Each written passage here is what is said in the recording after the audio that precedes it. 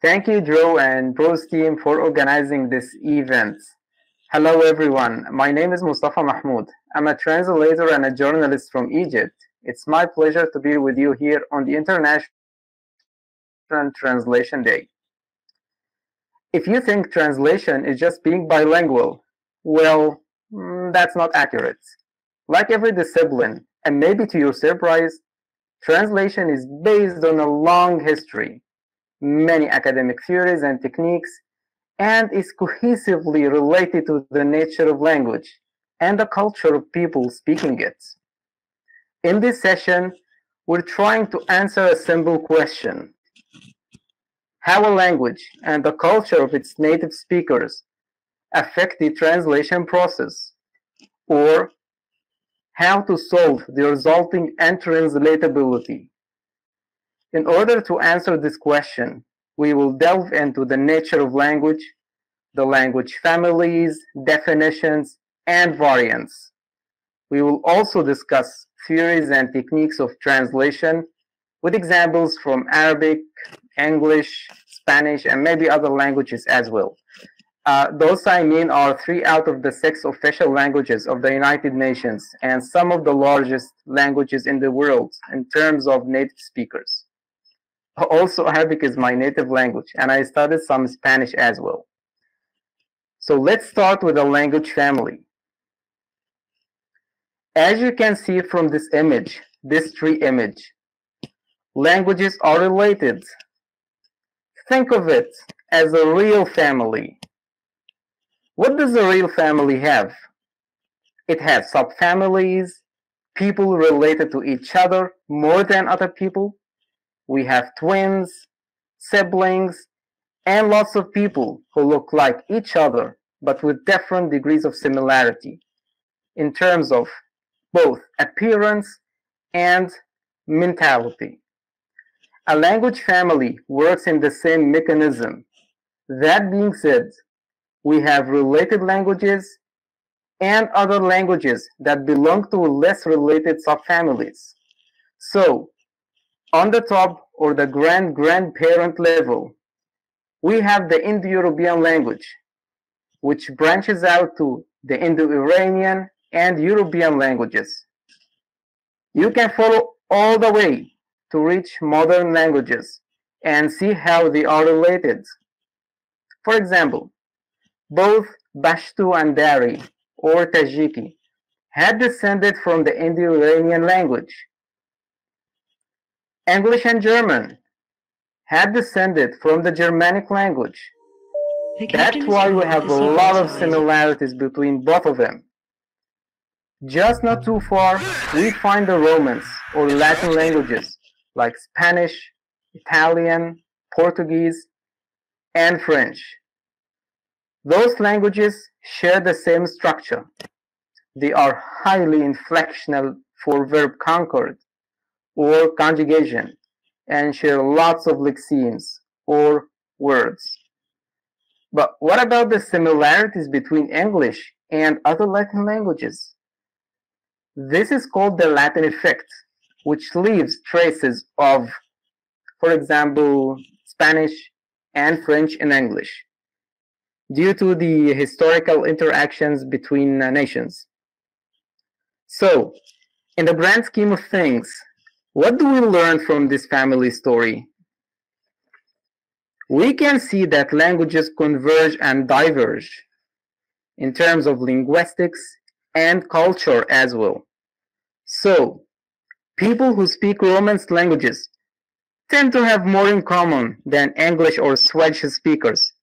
For example, languages also borrow from each other.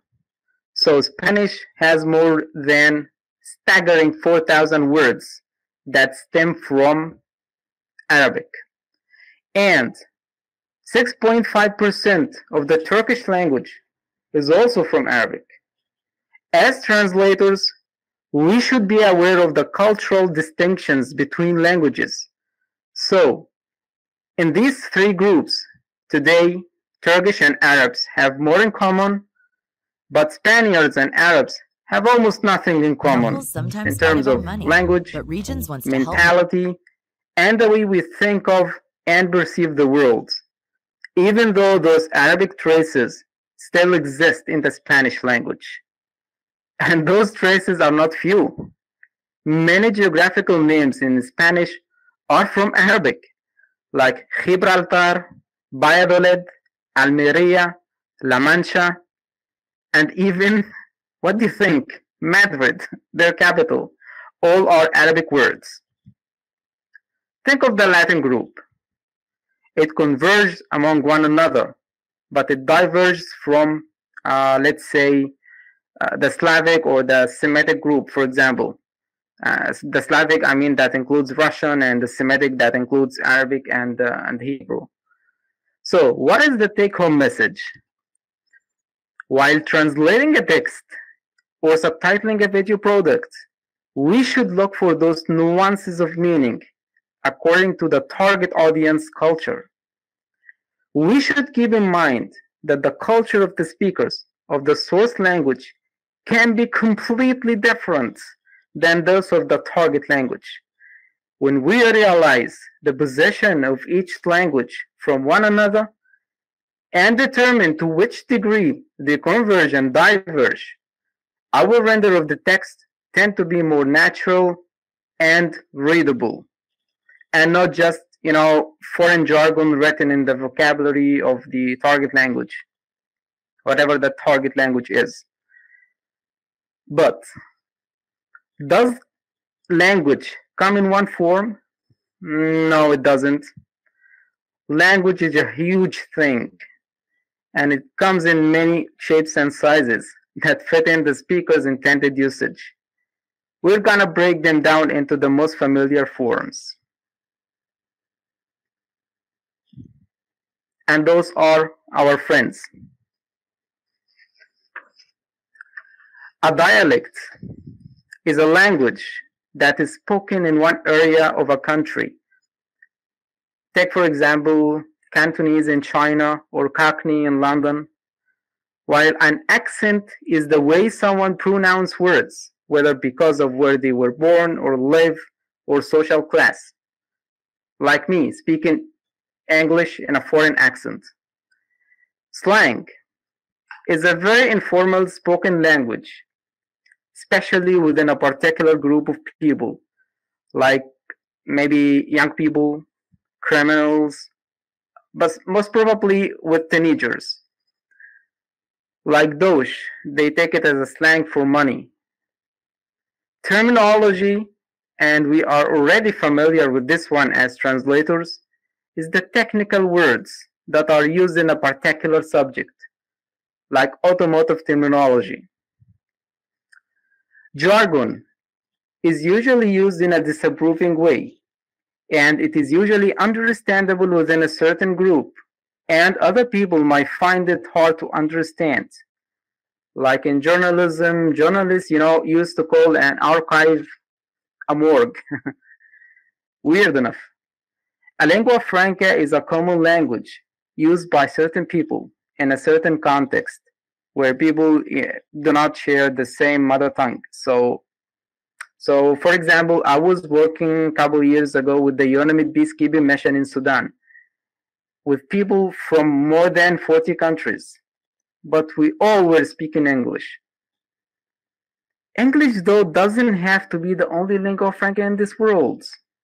This could be, for example, Spanish in Latin America, or Swahili in Sub-Saharan Africa, or even Hindi in India. A pidgin is a simplified form of a language created with no native speakers to facilitate usually business. For example, let's say two people. One of them travels frequently to the other person's place for business, but both of them, they speak different mother tongues, and no lingua franca exists. So they form a common pidgin from vocabulary from both languages, and maybe other languages that are common as well. And that is to be able to get one another understood. Now, if those were man and a woman, and they fell in love and got married, now their children will pick up their pidgin as a native tongue. In this case, a pidgin stops being a pidgin and becomes the next one, a Creole. So basically, a Creole is a pidgin with native speakers. Vernacular is the native language or a dialect of a specific population, opposed to the language of wider communication. So, for example, an official language in Namibia is English, but almost every tribe there has its own vernacular. Diglossia and multiglossia are a result of having a vernacular. Diglossia is when two forms of the same language are used in different contexts. This is very clear in Arabic, where in Egypt, for example, we talk in spoken Egyptian Arabic in informal contexts. But in conferences, or let's say a formal discussion, we tend to use the modern standard Arabic version, which can sometimes be totally different than the colloquial version. And one of my friends is from Upper Egypt, that is more to the south, which has a distinctive accent and dialect than people in Cairo or Alexandria, for example, which is more to the north. So this guy, when he was speaking with us, he's just like us. But when he Skypes with his family, he switches to his beautiful accent. Multiglossia, our last friend here, is almost the same, but with using different languages, not just dialects or accents, and this is very common in sub-Saharan Africa. In Nigeria, for example, there are hundreds of languages, I think 500 or 600, you can check it. And each is usually used in a certain context, like English at schools, and the vernacular is used at home. But what's a language to begin with? A simple question, isn't it? No, unfortunately, I'm sorry, it isn't a simple question. But to begin, let's first focus on live human languages. We're not talking about dead languages with no native speakers, and we're leaving our beloved cats and dogs discuss their own means of communication, whether it's a tail or a whisker. I don't know. Many definitions have been suggested by linguists and philosophers, like those guys. Henry Sweet, the English language scholar, defines language as the expression of ideas by means of speech sounds combined into words. Words are combined into sentences, this combination answering to that of ideas into thoughts. The American linguists Bernard Bloch and George Traeger define a language as a system of arbitrary vocal symbols by means of which a social group cooperates. There is so much to discuss in this matter from these two definitions, but I want to focus here on the aspect of a language boiling down to ideas, thoughts, and a kind of social cooperation.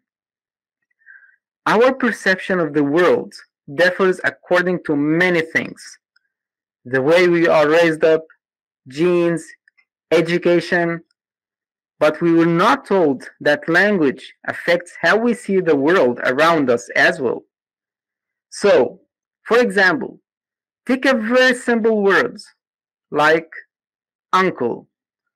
According to an English speaker, what comes to their mind when they hear that simple word is different than what comes to the mind of an Arab or a Spaniard when they hear the same word in their languages. In many languages, there are two forms of the word uncle, a paternal one and a maternal one.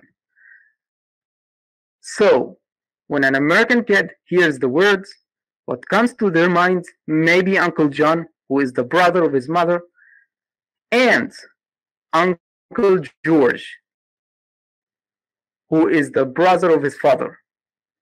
But In the mind of an Arab or a Spanish or a French kid, what comes to their mind is either this or that, both of them. This also goes with cousin and similar words as well. Our perception of nature also varies according to language. For example, in English, we have a rat and a mouse, but in Arabic, we only have one word for both of them. So, what comes to our mind when we hear the word is just one of them, not both of them. This is huge, and ultimately, it affects how we translate. Unless we are conscious of these subliminal nuances of meaning that are related to the nature of language, we can end up with a messed up target language, especially when translating poetry, metaphors, and figures of speech. I'm giving you a practical example from a book I was translating recently about autism from English into Arabic. Well, the book was full of instructions for teachers and parents to correct unwanted behaviors among autistic children. One of those instructions was to keep the kids' attention during the therapy by stopping them from engaging themselves in a self-satisfactory action like playing with their hair or twisting their hands or playing with pencils. So, I stopped at the word pencil. What does the author really want to say? Does this mean if the kid is playing with a pen, not a pencil, the instruction is not valid anymore? Of course not. This happens because the English language has either the word pen or pencil. But in Arabic and maybe other languages, we have a neutral word for the tool we write with. And this tool could either be a pen or a pencil by adding a modifier. So, my decision was to go for this neutral word without any modifier. And just to let you know, this method is known as semantic loss, where you drop a component of the meaning to convey it better. Sounds weird, isn't it? But it is true in many cases, like with our pencil, as far as I'm concerned. Just a disclaimer.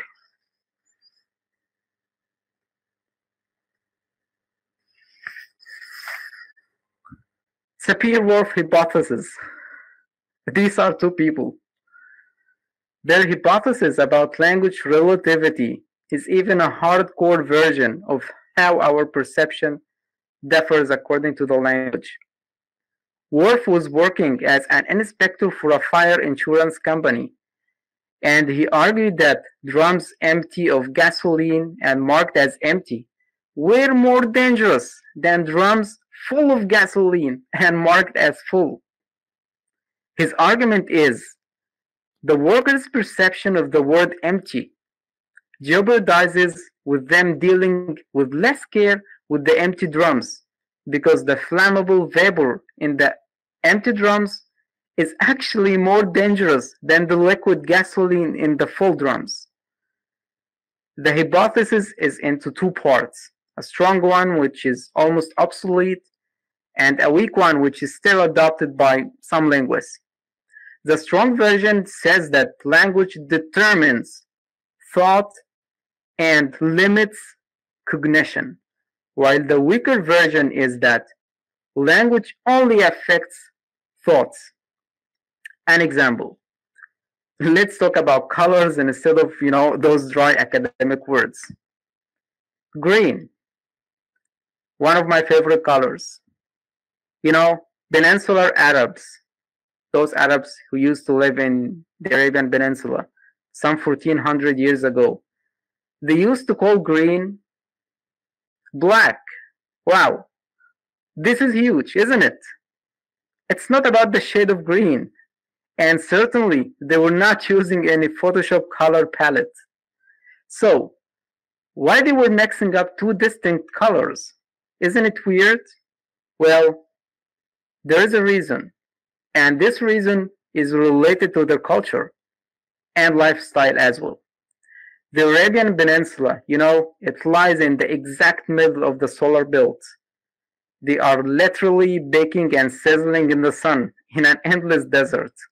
So, when they see a woods or a green area in the distance, their eyes perceive it as black.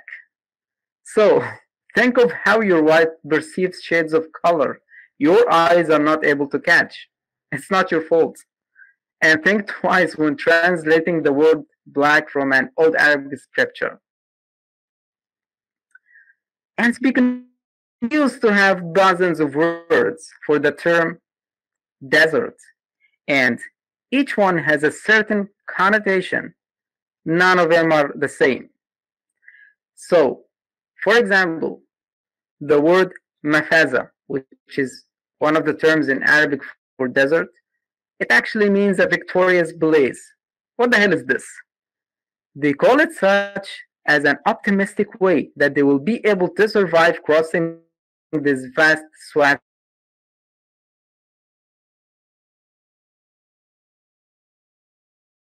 that is viewed very easily. And this is because the desert is empty of buildings or forests, so that you can see through it easily.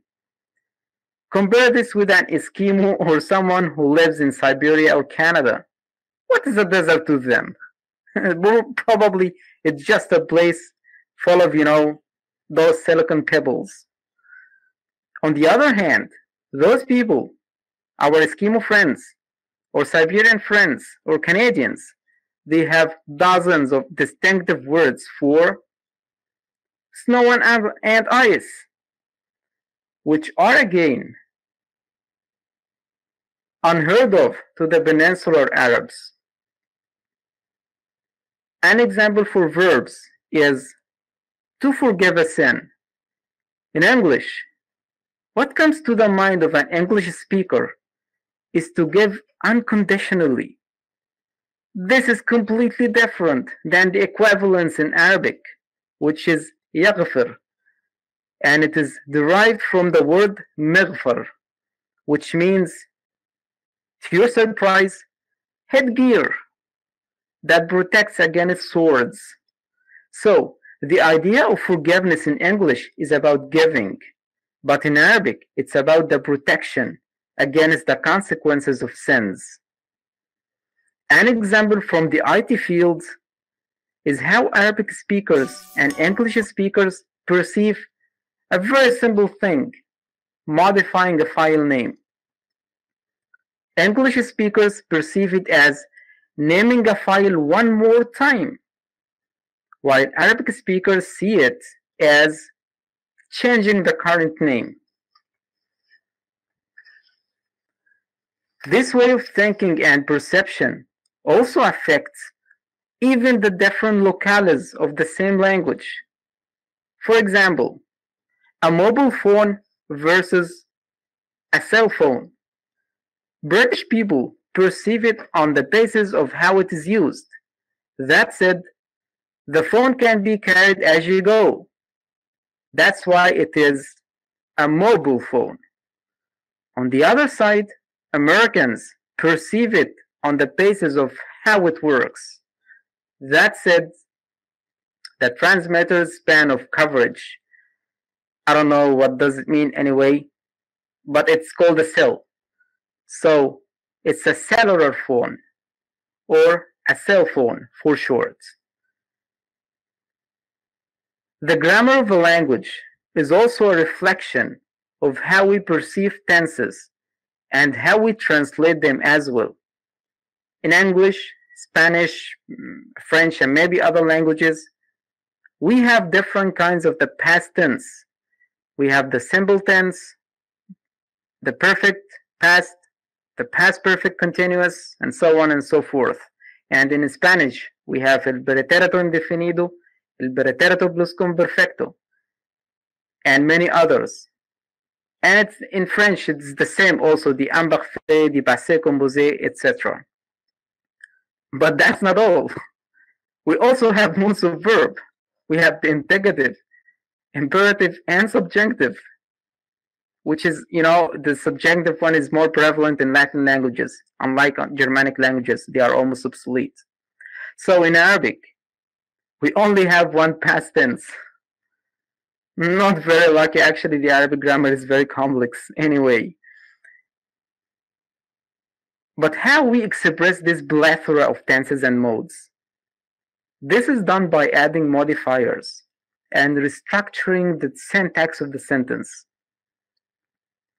Understanding culture and language is crucial to the translation process.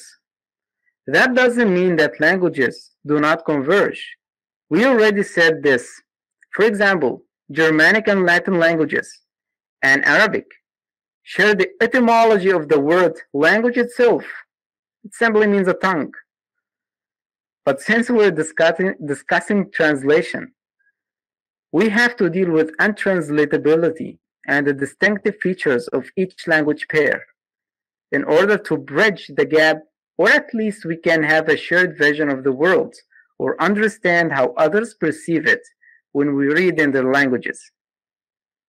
And this takes us to our next point, translation theories. Many theories attempt to explain translation, but for the sake of time, we will discuss two similar theories which are closely related to our main theme. Let me remind you how language and culture affect translation. The first is Eugene Nida's equivalence, very famous, and this breaks down into two. Formal equivalence, and it focuses on the need to pay attention to the form and content contained in the message. And dynamic, or formally it was called the functional equivalence. So the dynamic equivalence focuses on the message that the audience receives. The second theory is Peter Newmark's approach, and it also breaks down into two. Communicative translation, which attempts to produce on its readers an effect as close as possible to that obtained on the readers of the original. And semantic translation, which attempts to render as closely as the semantic and syntactic structures of the second language allow the exact contextual meaning of the original. We can see that there is similarity between the formal equivalence and the communicative approach, and between dynamic equivalence and semantic translation. But there is contradiction between formal equivalence and communicative approach on one side, and dynamic equivalence and semantic translation on the other side. But how to take an informed decision before choosing between the two contradictory methods?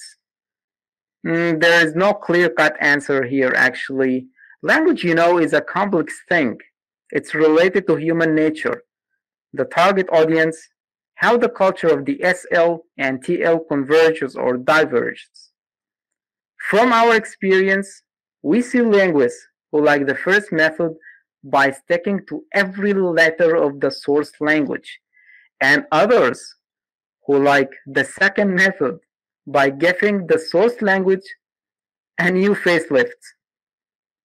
The bottom line here, and in most cases, is to ask yourself, will the reader of the target language understand your translation? We are given examples, but as we said earlier, since we are dealing with untranslatability between cultures and languages, we will focus on when the first method, which favors the source language to the target language, fails to convey a proper or best meaning, or even leads to an incomprehensible or a contradictory meaning.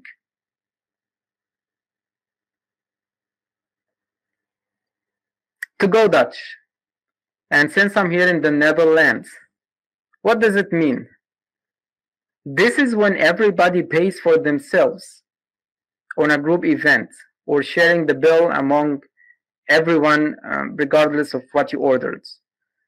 If translated into Arabic as is, to go Dutch, as someone from the Netherlands, nobody would understand it, I'm telling you. Instead, in Egypt, for example, we say in Arabic, to go English. Sorry, British people. Perhaps this came from your legacy during the British occupation in Egypt. Shall I compare thee to a summer's day? This is the first line of, do you know, Shakespeare's Sonnet 18. Muhammad Anani, the prominent Arabic translator, renders it as, shall I compare thee to a spring's day? This is a really classic example. Why do Anani translated summer as spring? I mean, this is a completely different season, isn't it? But the thing is that in the Arab world, in summer, people are baking and sizzling in an extremely hot sun. So it doesn't have a good connotation.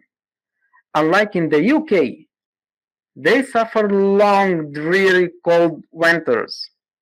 So, simply, if you compare your beloved one to a summer's day, here in the Arab world, probably she's gonna dump you. This would be a sad ending to the famous sonnet. In the same sense, we can translate the phrase, the news warmed my heart, as the news snowed in my heart.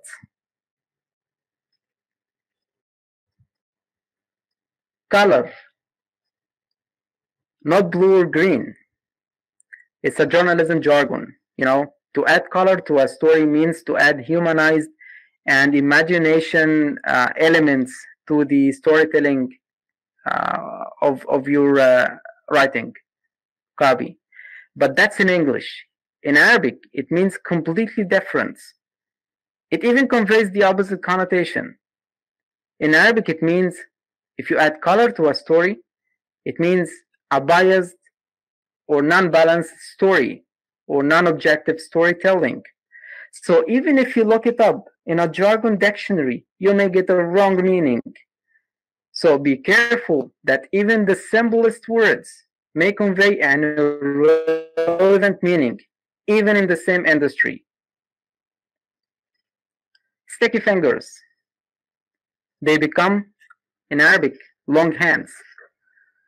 The goose that lays golden eggs. It becomes the chicken that lays golden eggs. I don't know why.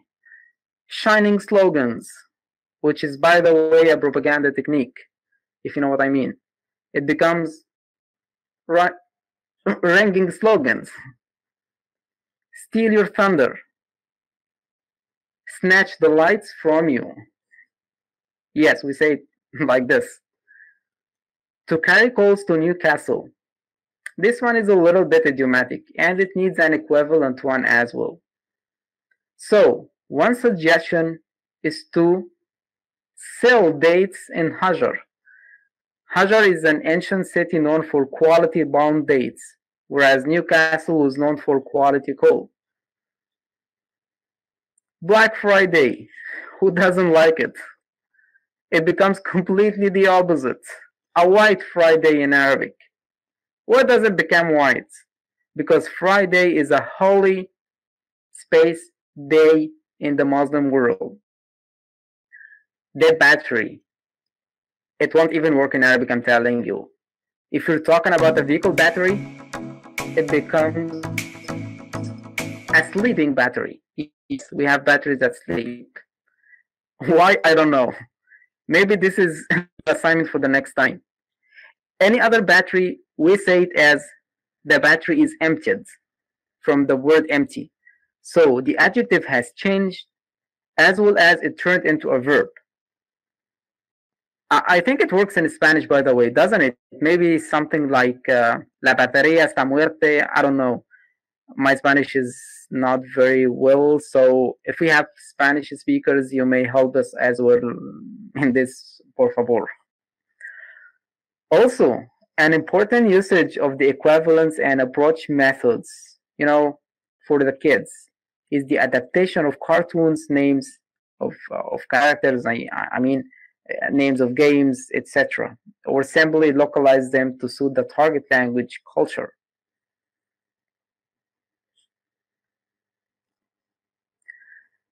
Now we move to untranslatability and problem-solving techniques. And let me remind you that untranslatability is a result of language and culture incompatibility that affect our translation process, and that we are trying to get around it. There are lots of techniques. Probably the most famous ones are the 7 suggested by theorists Vinay and Ardulnay. But for the sake of time, we will discuss only 5 of them. We have 2 main groups, the direct and the oblique. So, under the direct, we have 3. Borrowing is to overcome a lacuna. A lacuna is a gap. It's often associated with words that are of, maybe traditional or cultural connotation, like Sharia, which is law in Islam, jihad. I'm sure this one is pretty famous. There is no equivalence in English for those words, or there is an equivalence that would lead to incomprehensibility to a certain audience. Like, for example, translating jihad as maybe a crusade. This is catastrophic, of course. It also sometimes, borrowing sometimes creates a stylistic effect. Take, for example, a word like ghetto. Yeah, you get a certain connotation in your mind when you hear it. And it creates the flavor of the source language, like tortillas in Spanish in Latin America, sushi, I don't know, I think it's from Japan. And the word dhikr also, which means remembrance of God. And nazar, which means, this one is famous in India and in Muslim majority countries that do not speak Arabic, like Pakistan, like in Asia. And nazar means envy. Also sombrero, a word like sombrero, especially if it's understandable by a certain audience. So the flavor of the source language is transferred to the target language by borrowing the word and not translating it, even though there is an equivalence. In the legal field as well, Latin and French expressions like prima facie, force majeure, they are excellent examples of borrowing that have been made through time. Some are also taken as is. For example, let's say halal or kosher for the Jewish people. It means permissible, but I think it's the best option to keep it as is. And a word like hijab, which means a veil. I think hijab is stronger than a veil. The second technique is the calque. And this one is a bit straightforward, that the expression is just translated as is. For example, handball, or a skyscraper, or recycling, or even non-violence, or to extinguish a debt, or money laundering. Many examples, or even to play a role. But this one, it's contested actually in Arabic because role has a serious connotation while play has maybe, underrated connotation. But again, it depends on how the source language audience would perceive it versus the target language audience. Literal translation, this one, I don't know why, but many people think it is a word-for-word translation. It isn't. But it's a perfect choice for idioms that can be transposed element by element into the target language. Some language utterances would translate perfectly to the target language. We may not forget that even though cultures differ, we are still human beings, aren't we? And we have lots of shared universal themes. Take return to pitch as an example. This is translated perfectly into Arabic as is. save for changing bitch into the plural form. Another example is a white lie, which is perfect. It is translated just as is. Those previous techniques are direct ones. Now, we move to the oblique techniques, and those come in handy in times when the direct translation techniques do not work. And this may be because they may be structurally impossible, or sometimes the target language doesn't have a corresponding expression, and this could lead to that the generated text would have a different meaning or no meaning, or even the structure would sound foreign. For example, Adam plays football. In Arabic, a verbal sentence is preferred more, and hence direct translation is no longer possible. We have to place the verb plays before the subject Adam.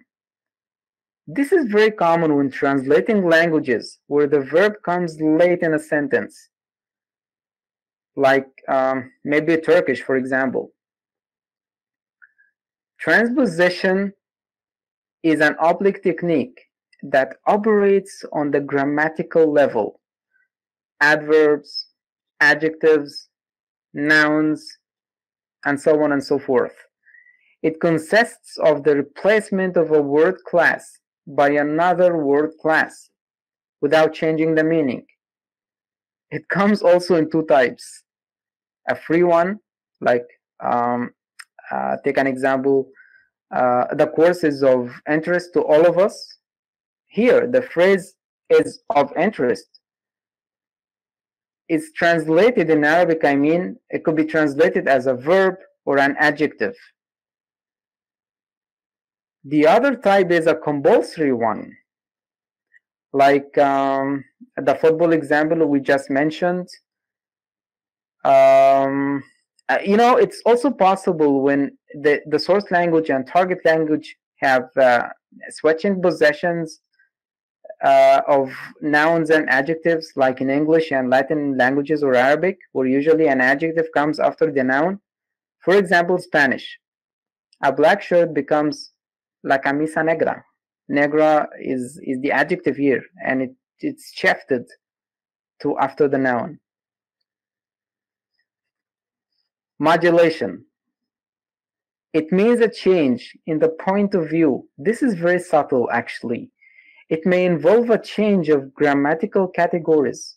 So, it is used when the other techniques would generate a text that is grammatically correct, but unsuitable or not idiomatic or just simply awkward.